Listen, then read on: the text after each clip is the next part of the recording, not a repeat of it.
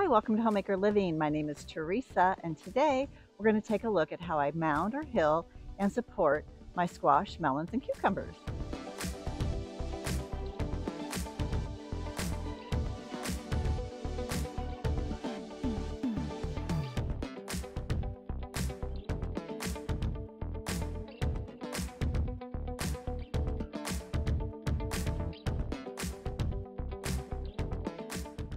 Yesterday I sowed the seeds for my squash and my melons. I thought I'd show you how that turned out, but I still have my cucumbers to do. So I thought I'd bring you along and show you that process. I've dedicated 2 beds to my squash plants. I have 2 trellises on them that are cattle panels that are bent from one bed to the other, supported by T-posts. And each of the bed is planted exactly the same. So I have butternut squash, 3 of them, on this trellis going over this hoop. And in this mound, I have winter luxury pumpkin from Territorial Seed. In this mound, I have zucchini, and my daughter-in-law gifted me that zucchini. And then in this mound, I have neon pumpkin, which is a jack-o'-lantern. When they grow, I think they are orange right out of the gate. Sometimes they have a bright yellow streak in them, but then they end up turning all orange. They're really pretty. And then on this cattle panel, I have 3 sugar baby, I think that's what they're called, pie pumpkins. Last year I think I grew 4 or 5 and it was a little too crowded. So at any rate, so this bed is exactly like this bed. And I'll have them pumpkins going over the top of this one and butternut squash going over that one. And then last year we supported them with some netting as they hung. In fact, there's a little bit of the netting still on there.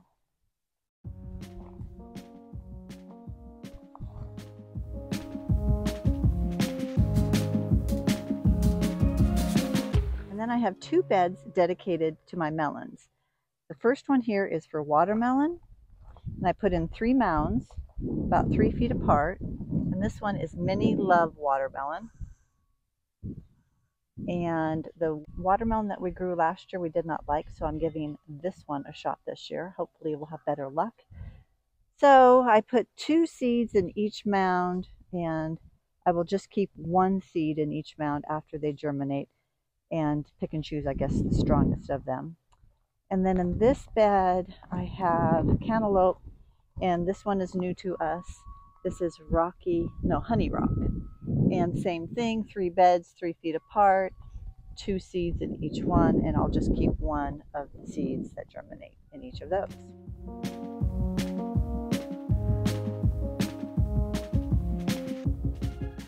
I actually have another bed of cantaloupe I totally forgot about. I had this bed with this trellis in it, completely empty, because I was going to put pinto beans in it, but they turned out to be a bush variety, not vining. And so I thought, well, last year I trained a Minnesota midget cantaloupe up a trellis to see how it would do, and it did really well. You just got to catch them, tie them up or catch them before they get too ripe, and then they fall off the vine. So I went ahead and put in, I did not mound these. It'll be interesting to see how these do compared to the mounded ones. I went ahead and put in 2 seeds at each of the rocks. They're spaced about 3 feet apart. And then based on which ones are the healthiest, if they all germinate, hopefully I'll get 1 in each spot. Then I'll go ahead and train them up this trellis, and hopefully we'll be able to enjoy some Minnesota midgets this year as well. And I've already marked my spaces here evenly across.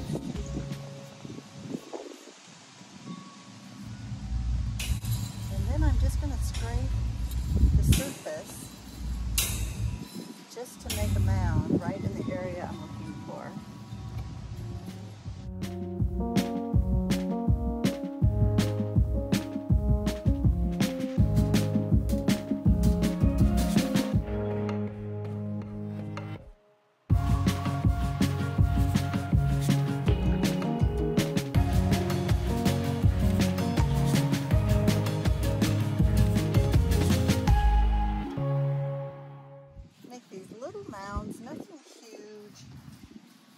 they say a hill, and back when I first started gardening, I'd make a hill, and then all the water would run off the top of it. And then I tried to not use any hills, especially with my cucumbers. And that didn't work. I didn't really have any cucumbers that year. They all got overly wet just sitting in flat soil. So my idea is to just make a little bit of a mound here.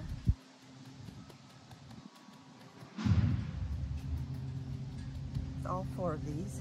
I don't know if I mentioned I'm growing 4 different types of cucumbers.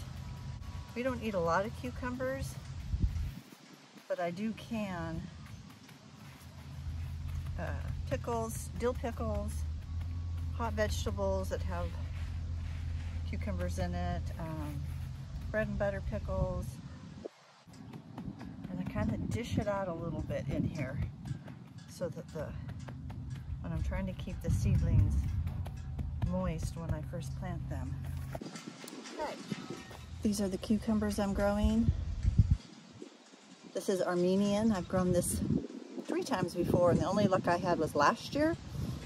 I got some really great fruits.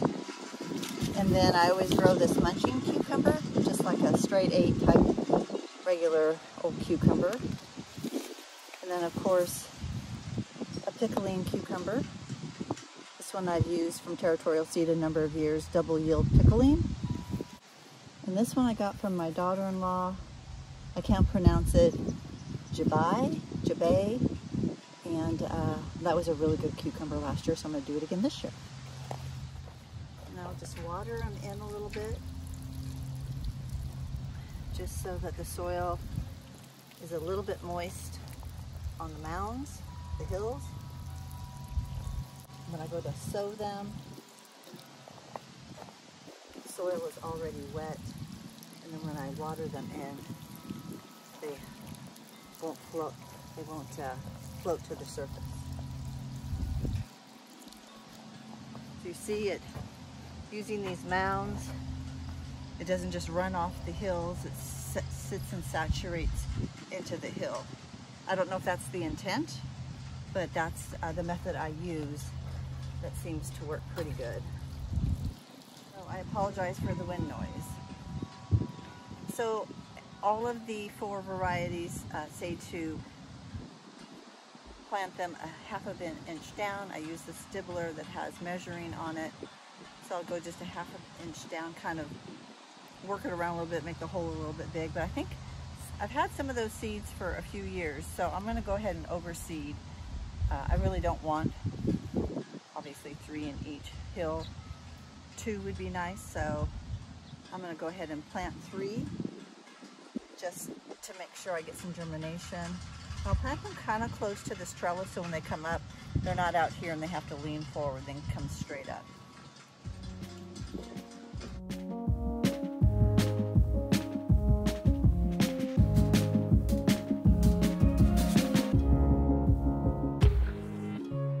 I'll start with Armenian, cucumber, pickling, and Jabai, if that's how you pronounce it. So I'll just pick out what appears to me to be 3 decent cucumber seeds. So again, this is Armenian that I'm doing first. And drop 3 seeds in. And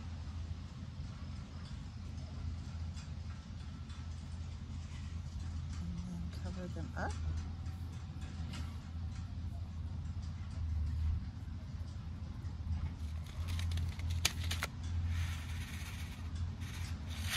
Doing the muncher cucumbers.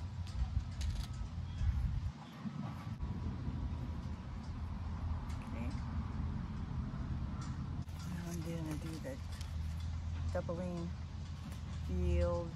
yield pickling. It'll be interesting to see if these germinate. These are from 21. But you know, I always have good luck with my seeds.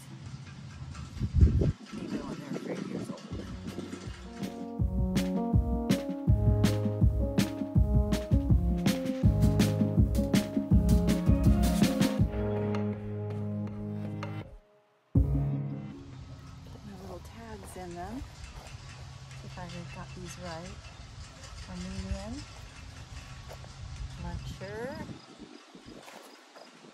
pickling, and okay. That's it. That's how I mound, hill, if you will, any of my cucumbers, melons, and squashes. Same method, and for me, it works every time.